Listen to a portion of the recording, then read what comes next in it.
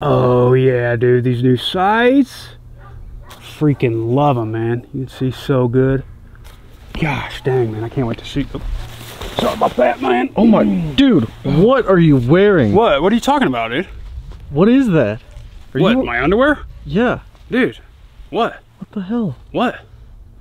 That's... What? Dude, where did you even get those? AdamandEve.com, dude, where I get all my freaking underwears, bruh.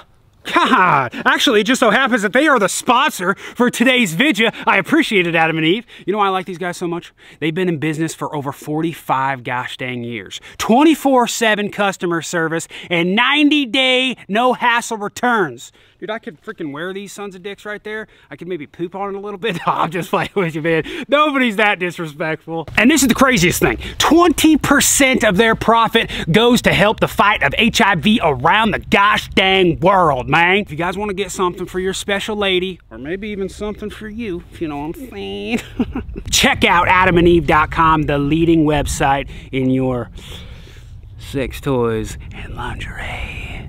I gotta say that with a whisper voice. Sex toys and lingerie. Ew. But no, in all seriousness, man, this is the perfect website for getting your special lady, or even, you know, something for you two to spice it up in the bedroom a little bit, you know what I'm saying? And this is the greatest discount code I've ever given y'all. Use the code OUTLAW at checkout and get 50% off. That's 50% off of one item and free shipping in the US and Canada, bruh. That's all you gotta do, man. Links in the description box. Thanks to Adam and Eve for sponsoring today's video. Let's go shoot some guns. Hello, elk season's here, baby. Time to pull out the old black powder. That's right, muzzleloader season. Yes, sir. Now, this is very last minute because my muzzleloader hunt is on. Today is Wednesday. My muzzleloader hunt should start on Saturday, but I can't until Sunday. So we've got just a couple days to get everything dialed in. Now, I ain't shot this muzzleloader since Kentucky, all right? So it's up in here. Let's go ahead and pop this sumdick open. This is my TC Pro Hunter X, all right? So I haven't shot this sumdick. This is an inline muzzleloader, one of the new guys. Pops open, cap goes in there. Obviously, load it from the muzzle. Now, this has a scope on it. It's a little different over here in Colorado. You cannot hunt with a scope, and you cannot hunt with pellets right there, okay? So you have to measure your own powder, and you have to hunt with iron sights, which I knew the powder pellet thing. I didn't know about the scope thing until like last minute. So In-law and I were kind of freaking out because I had to go out. Nobody carried any, so I had to get some on Amazon. Thank the Lord it got here overnight, but we got some Muzzle Bright by True Glow that we're gonna throw on here really quick, take this guy off, and get this thing going. Also, it snowed. You know what? Come here. It freaking snowed, man. It's freezing right now. It's like 31 degrees. This is the earliest snow that I could probably remember. So with that being said, it's not gonna be all fun and dandy whenever we try to go sight this thing in. Just make sure she's on. We've got a 100-yard range down the road that I haven't been to, but we're gonna try that out. So let's go ahead and take this guy off here. This is a loophole scope. Get these rings off. And then we got this plate here, which I'm gonna have to get some star keys for. And then we did have this guy up top, so I'll go ahead and take that off. I've got the water running upstairs in the bathtub because we're gonna give this thing a quick wash down. Wow, that looks like a whole new rifle right there, man. Just gotta take this guy off, and then we'll probably wait to put our sights on once it's clean. Best way to clean these things, man, soap and water. Okay, got the rear off, and now I'm gonna open this breech, which ain't been opened in, quite a while. There we go. Oh yeah, little corrosion on there even, dude. Man, look at that though. See, that's no bueno. I should have cleaned this last time. We're about to blast this thing and get it clean. We're gonna go take it to the tub. Let's go. Okay, in the bathroom, my only tub that works. Everything else is, I got the cleaning ramrod here. I bought like a aftermarket one with a big handle on it, a heavy duty one for 50 caliber. And then on the end of this, I've got a thick, like a copper wire brush. And then I've got a little softy there. Oh boy, thank you, in-law. Just let that on the ground. got some barrel blaster there. So first thing I'm gonna do is I'm gonna take this breech plug out and I'm gonna just like set this. This is soapy water right here. That's all it is. We just put some Ajax in there and some water and it's warm. Ooh, it's actually really warm. And just gonna soak all this stuff here. You know, maybe this probably wouldn't be the greatest thing if you have like a, you know, an old wood one or whatever. It's probably better to do it the normal way. I had some weird white stuff on the barrel, I don't know. I really do like this rifle, but I swear that's not mine. All right, so I'm just taking this, I'm going back and forth, but I'm just breaking up all of that crap in there with this big heavy brush. Dude, I'm starting to see those lines in that barrel again. That is just beautiful. Look at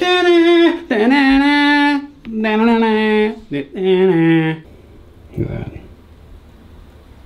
Oh yeah, that's sexy. Then I'm gonna take my little brush here and I'm gonna get these threads really good right here. Clean up that breech plug real good. Get all those rough spots off. After I got it all cleaned up, I put some Ajax on there. Look at that, man. Nice and shiny again, all purty. All right, here we go. Back at the cleaning station here. So got my little pad here, keep everything clean. I've got some part soaker here that I use just from CVA. It's just anything is pretty good, but I've got the breech plug in there, sitting in there all nice like that. So we're letting that soak. And then I do have these rust prevent pads. So what I like to do whenever I take that out is I'll just take one of these and go around those threads and then go up in here really nice. Just so that doesn't happen again where there's some rust marks on there. And then these are the quick clean pads. So these guys right here, ooh, smells like some snooze or something like that. It's like we're doing a snooze review. Just wait till you see this pad. Take a look at that. Yeah, man. Pretty nuts. Okay, so put a bunch of patches in there. As you can see, this is our first patch here, second, third, fourth, fifth. Put some dry patches in there too. And then this is our last one, which is pretty clean. And then what I'm gonna do is take a rust prevent patch and I'm just gonna run one or two through there. And then we are ready to load our black powder up, bullets. We're ready to shoot. So we went with the True Glow, muzzle bright. It's kind of like a universal. We're all in line, we'll see. Haven't heard any like bad reviews on it or anything, so I'm hoping this works because this is our last resort to make it work to where maybe we can shoot out to 100 yards with irons. It'd be awesome. True Glows are on. There she blows, ladies and gentlemen. This looks good. It'll be more like this. 295 grain copper power belts. And then we've got our black horn here. We've got our primers in there somewhere. This is Blackhorn 209. This is our measuring device. You want like an actual measuring device. I think this one's by Traditions or something like that. I have my little funnel here that I just made out of like a little piece of paper. I'm getting to 100 grains. Do this over a bowl here so we don't spill any. And somebody lights a match and something goes a little crazy. That's 100 grains. Now these are your little cartridges that you take with you hunting.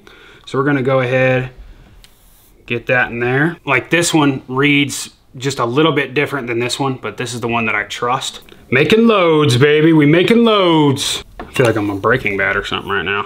Everything is clean. You guys gotta check this out in the camera, dude. Look at that cleanliness right there. That is a clean gun. Put that breech plug back in. Oh yeah. She's snug, buddy. This is the Thompson Center Pro Hunter X or FX, I think it might be. I've had this for quite a long time. And we just got these True Glows on here, which they look really good, red, green. We're gonna take her to the range tomorrow and see how she shoots. We're all set up at the range. It's loaded. Just need the cap. Waiting for target time to go put our targets down there, 50 and 100. Make sure we're all dialed in for elk season. Got the new True Glows on there. Give it a couple shots, see how she goes. Weather's a lot better today. It's like 50 degrees, cloudy, good lighting. So it'll be good, man. I'm excited. Lights are on, range is cool. You can go on down. Your target, just keep in mind that's a cross bed, yellow. Alright, shoot. Lights are off, range is high. Make step forward and continue your recoil therapy.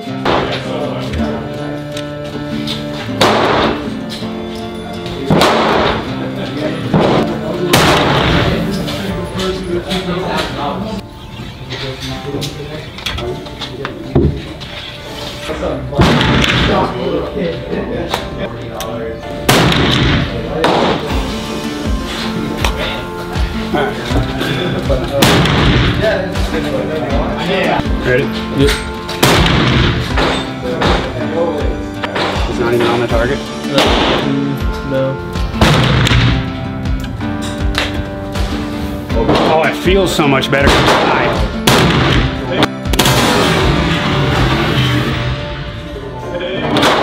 Paper.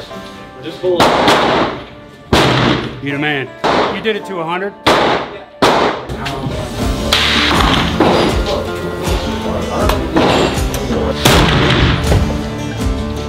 To the right of it. Yeah. Beautiful. Ready? Yep. Top right.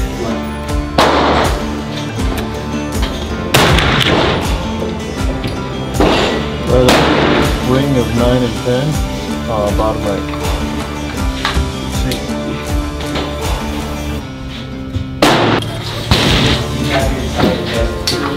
Yeah. 100. We were a little low. Just cleaned her.